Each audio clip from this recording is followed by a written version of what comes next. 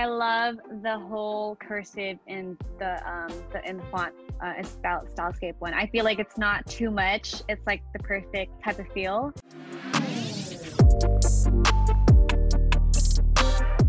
All right, cool. So I'm just going to share my screen. So Stylescapes presentation. So I just want to recap on our values. So your brand values are authentic communication, drive to grow beyond just the norm, creatively open-minded, and community-driven collective. And I really think these are solid. And then just to recap on the spectrum, the band's spectrum that we went through.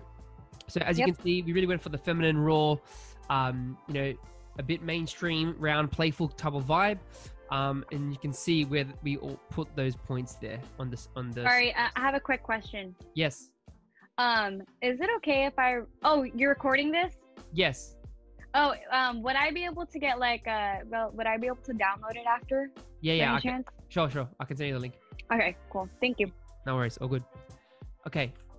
And now we're just going to recap on our user persona. So our first user is Josie.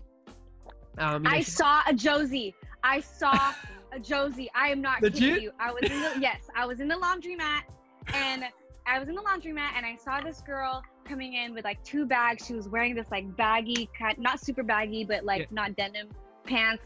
She had like combat boot type, like gothic type stuff. And just like a regular t-shirt, and her hair was like tied. And I was just like, that's it. That's Josie. It was so cool. It was a cool moment. That's amazing. That's so cool. You're able to see that like in real life. Like that's so cool. Like, oh, it's an awesome feeling. So cool. I love that. Thanks for sharing. So Josie, as we know her, like she hangs out at local cafes. She loves listening to tracks. She's attracted to, these boutique brands. She's into music, loves chilling on the weekends, going for drives. She's very curious as well. And she's also into books, and she's very introverted. So Stylescape 1, this is aimed mainly at Josie. So I'm just going to zoom in here. So here's the overall style from the big picture. And as you can see, as I go to the left, I really went for fun, vibrant, and minimal in this one. So you can see the use of the rounded typeface, and then using a little bit of the script font, not overboard, but just to add that element. You can see sort of incorporating sort of that logo of those musical notes and trying to incorporate it in the L and the T. And then using sort of this film grain texture in the background to really get that playful vibe into it.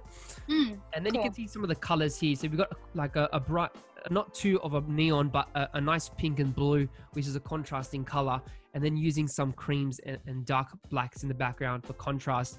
Then you can see Josie there just chilling out. And then you can see some elements.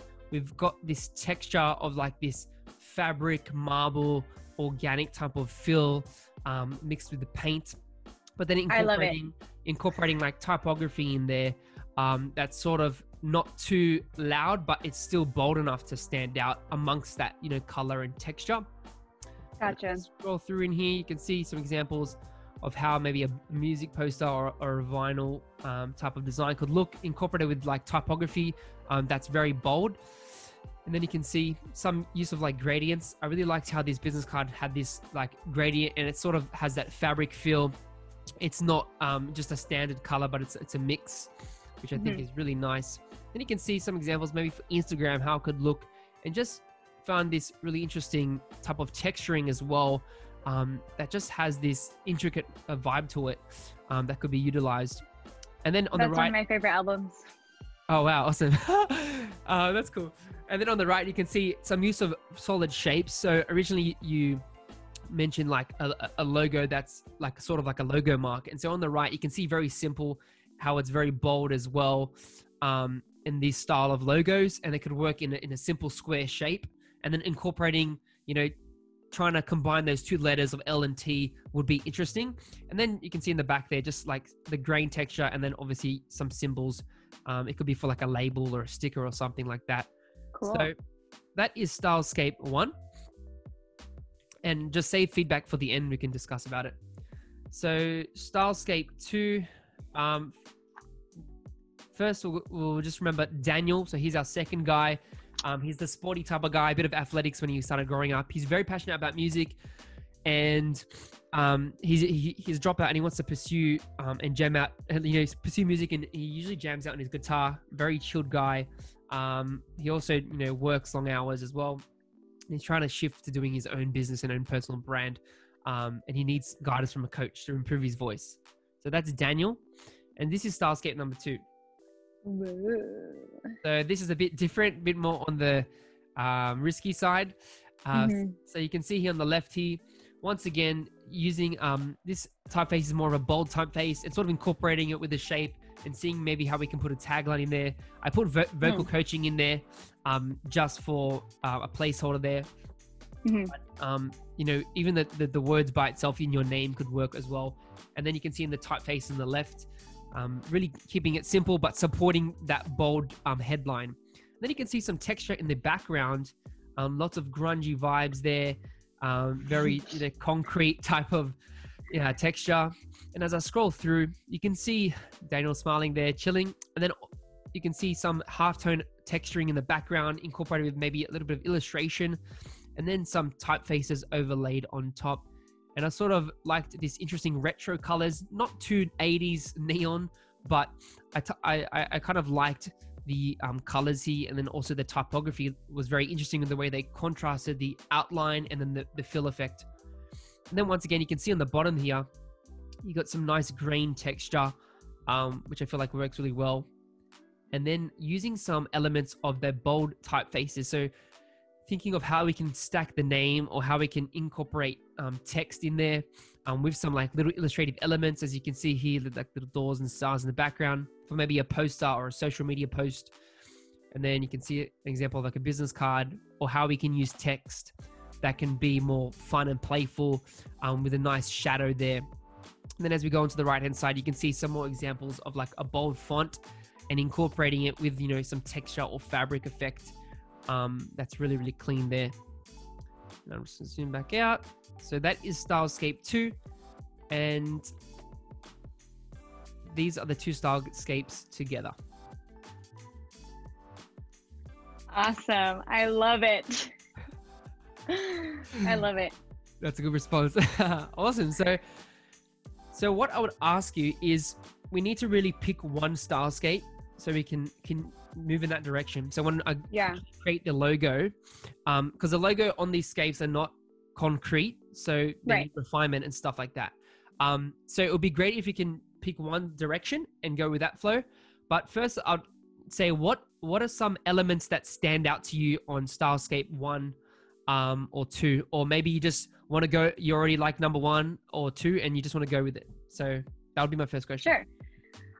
First question is, I love the whole cursive in the font Stylescape 1. I feel like it's not too much. It's like the perfect type of feel. But number 2 is like, I think that's it. Like, that's the one, But obviously everything is not, nothing is concrete, so it'll be like, our version. But I would definitely feel like Stylescape number 2 is more what I feel like we want to go for. And how does the colors on Stylescape 2 feel? Like, what do you feel? Do you feel like it resonates with our persona of Daniel?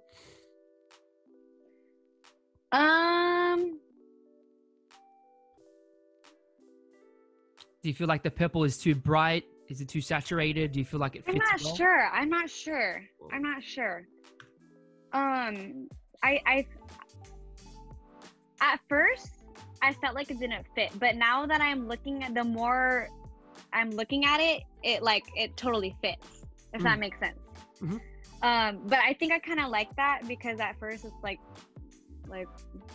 what is this? And then after a while you're like, oh, this is actually like pretty cool. So I like that it does that to me. Okay. I'm not a huge purple fan. I think that maybe that's why I'm not too sure. But I love the whole just in my face. It feels loud, and right? It feels loud, but purple is not too loud, and I think that's why I'm okay with it. Yeah. But I'm also open to other colors too. But I think the color in Stylescape 1 is a little too flat. Little too flat. Okay. Yeah. What about this pinky color on the? Oh, I love the whole gradient thing. I'm sorry. When I say flat, I feel like the purple would just be, I guess it's more neutral based. And I don't think I know any brands that like are really purple. And I know like with pink, you know, Victoria's Secret and pink, and there's like a lot of other girly stuff. But purple, I don't really know anything that I can, you know, put a brand to. So I think I like that. I like that. And that's. But I do like the gradient thing. So the cursive and the gradient stuff, I feel like those elements are really cool. Okay. Okay. Cool. Sounds great. And how do you feel about the typeface? Do you feel like that's bold enough? Because we really want to be fun, loud, like that bold look. And I remember we picked the word like bold, respectful as well in the tone. So I feel like it fits well with Daniel, like our character. Yep. Yep. Definitely. I love the bold in number 2. But I still like some sort of cursive. So I don't know, like maybe we can add like cursive where it puts a vocal coaching or something like that. Or I don't know if we could, but I still want to incorporate a little bit of that cursiveness. Yep. Beautiful. Yeah. Awesome. But that would be it. Okay. Amazing. Okay, cool. So what I'm hearing is you love the cursive font and a bit of that gradient type of mix of color from Stylescape 1. But we really want to go with Stylescape 2. We like the purple color. It really differentiates us and it also appeals to Daniel, because remember, it's not about us or you, it's about our customer. And we like the standout. The texture is fine. And we really like this bold text, but we want to incorporate those 2 elements from Stylescape 1. And you are open to expanding the palette, possibly having some of these maybe neon blues, or yellows mixed in with the color, but not too of that. We don't want anything flat. But yeah, so that's what I'm hearing. Would you say would you agree on that? Yes, sir. And I also love the grungy look. The grunge, the texture, right? So like I'm not like, I know how that can get overplayed. Yes. You know what I mean? And so that's why but for me, like I'm such a grunge person. Like you know what I mean? But I don't want to overdo it. But the way you placed it, I think is really cool. Exactly. Awesome. No worries. All right. Thanks so much. Have a good night. Yeah. Thank you. Take care.